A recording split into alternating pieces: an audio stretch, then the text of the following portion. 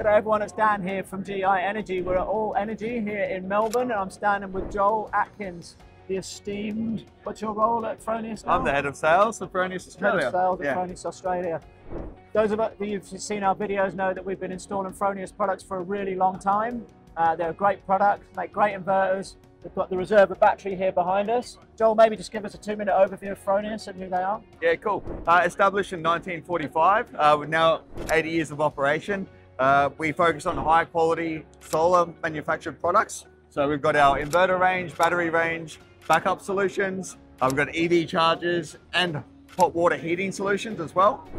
So we incorporate strong values of quality and sustainability to make sure that your customers have got something that can last. Yeah, great. Yeah, and that has historically been the case with Fronius. Again, if you look at other videos, you'll see that the failure rate, the reliability, the efficiency is always basically #1 for the inverters. Obviously, the batteries are a little bit newer, but we're starting to install a few of them now. Yeah. Batteries being the sort of hot topic of this year and leading into next, I thought I might ask for your perspective on what you think a few things people should be really careful about before choosing a battery for their home or their business. Well, I think it's really important to consider that we're in a market now that is frantic with enthusiasm.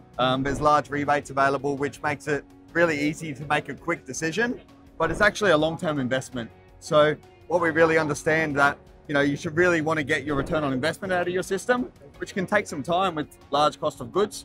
So by choosing a battery, you really want to make sure that you're choosing something that can last and that can be there, so you can call upon the warranty if you do need it. Yeah, I think that's really important. So for me, one of the things that we noticed walking around here, and it's the same every year, but even more so this year, is the number of new batteries that you see. And for guys like us that have been in the industry a while, there's brands there that we're not aware of. There's so many coming out. And we always tell people choose something that's probably been around a little bit longer or is more reputable. Obviously, Fronius ticks that box. Anything else that you can think of there for people to just make sure that they don't make a mistake? Do their research. I mean, don't trust someone's first word on what you should buy. Have a look into how long the company's been operating, whether they've got local presence as well.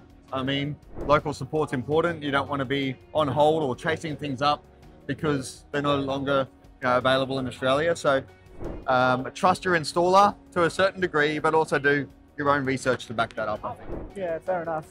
So you mentioned before, Fronius, or a battery purchase or a solar energy purchase is a long-term investment. There's obviously a period of time there where you need to recoup that outlay.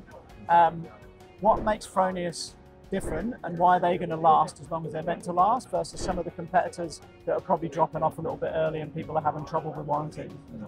I think if we take it right back to the core values where Fronius was founded, Gunther Fronius, the founder of Fronius, started Fronius to ensure that batteries weren't going to waste, that we could recharge things, that we could be more sustainable, and that we could manufacture products that could last the standard of time, so we could minimize the wastage of products and ensure that quality makes us long-lasting, reliable, and sustainable.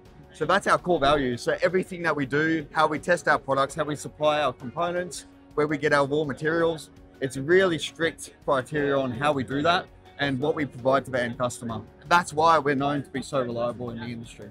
Yeah, fair enough. Obviously, we've got the reserve battery here. We've done other videos on that, so if people want to know about the specs and that sort of stuff, they can check that out on the channel. I won't go into that now because it would make this video half an hour long. But moving on from the reserve, looking forward into the future, where do you think the future of Fronius goes with its product line? I mean, the industry is evolving all the time, so we're definitely evolving, like our DC charger range for EVs. Our battery capacities are getting larger, the demands of consumers are getting larger as well, so we've got to keep up with that and lead the industry in that regard. But also software regards, like how you control your batteries, VPP integration, smart controls, so that you can have a hands-off approach and ensure that you're getting the fastest return on investment. So we've got some features coming soon which will maximize and provide a really good yield for your return on investment for your battery and inverter solution. Nice. So for the industry as a whole, I think there's lots of different directions you can take, but really trying to make sense out of what's important to you as an end customer, I think is really important, and not to get dazzled by all these little things. You know, it's a return on investment. Is it pulling on a warranty that's credible and you know, that is Australian based, what's important to you and what product aligns. Yeah, nice. Battery sizes are getting bigger, aren't they, with people generally since that rebate. There's been a push for much larger stacks, and I think that will probably continue. Do you anticipate that the cost of things will come down over time slightly, or do you think it's probably at a stage where it's going to plateau for a while? I think it really depends yourself as a consumer. What do you value? Do you want the new cutting edge technology all the time? If that's the case, then you're always going to pay a premium for being the first. If you want something dependable, reliable, you pay for that as well. Yeah. So what's important to you and what do I select as a consumer will always determine what you pay as well. Yeah, yeah. So if you're always waiting for the price to come down, you're always going to be buying something that's a bit older tech probably. Yeah, potentially, or cheaper, because you will make that compromise as well. So, yeah. Oh, fair enough.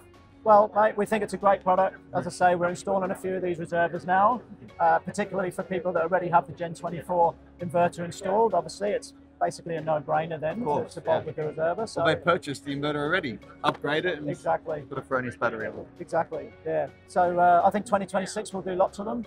No doubt we'll keep talking, but thanks for your time today. Really appreciate it. No worries, all. Thanks, Dave.